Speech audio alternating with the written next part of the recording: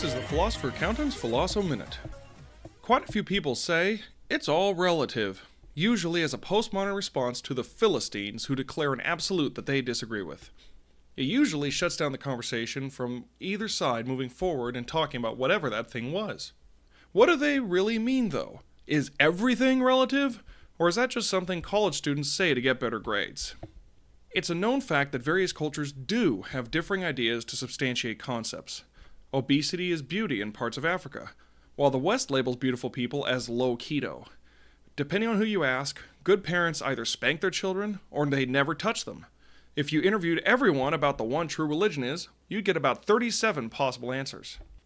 However, even with varying definitions to ideas, the basis of the ideas do not move. Everyone still feels beauty as a pleasurable aesthetic, no matter whether it's snails or flowers. Goodness transcends whether someone sees it through a hug or a disciplinary swat. Truth always exists, whether we want to believe it or not.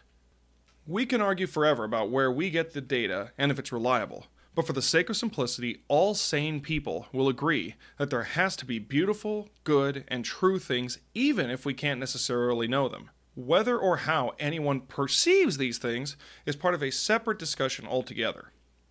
Reality, broadly defined, has two realms, the truth sphere and perception spheres. Truth sphere is where everything really exists, from the laws of physics to the shape of a cat to the size of a hat. The perception sphere is each of our interpretations of those things, which are almost always at least a little inaccurate as we copy the data into our memories. Some folks will try to throw this theory out the window by saying all hard truths are an illusion, but they usually fail to indicate what the illusion is mimicking. The only logical way to believe that is to believe something like Plato's realm of the forms, which is the one true realm with the rest as imperfect copies of it. Most of the heated arguments in this world come from competing perception spheres over the same truth sphere. We all know we're going to die, and that this world seems pretty unfair. We also can't really prove exactly where we came from or where we're going. However, it doesn't stop every walk of faith and faithless to assert their perceptions into the realm of truth. A vast majority of the world devotes untold energy trying to convince others of their perception sphere instead of expressing a great story that conforms to the truth sphere to answer some of the most significant life questions we battle with. This leads to several disastrous effects. First, if you're only 99.999% correct and decide to fill in that last 0.001% with faith in yourself, you'll slowly veer ever more off-kilter from the truth sphere. Second, the laws of influence require you to at least appear open-minded with others for them to be willing to listen to your viewpoint, which makes you look like a know-it-all if you decide to assert yourself fully. Third, if Murphy's Law is any indication, you likely believe something wrong that'll harm you in the worst possible way.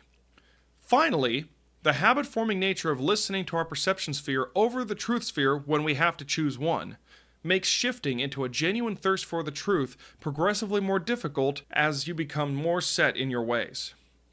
We must incessantly accept all information as potentially true on merit of fact alone, but we're biologically disposed to prejudice toward what we want to believe.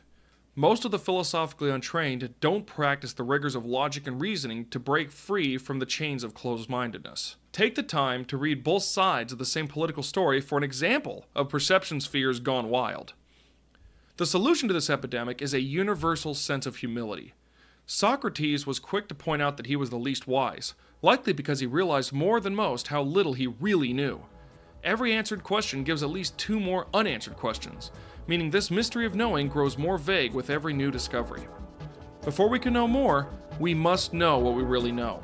Plenty of humanity's hatred and aggression lives in perception spheres out of comically magnifying the truth sphere facts. So get out there and find the truths behind the stories you hear.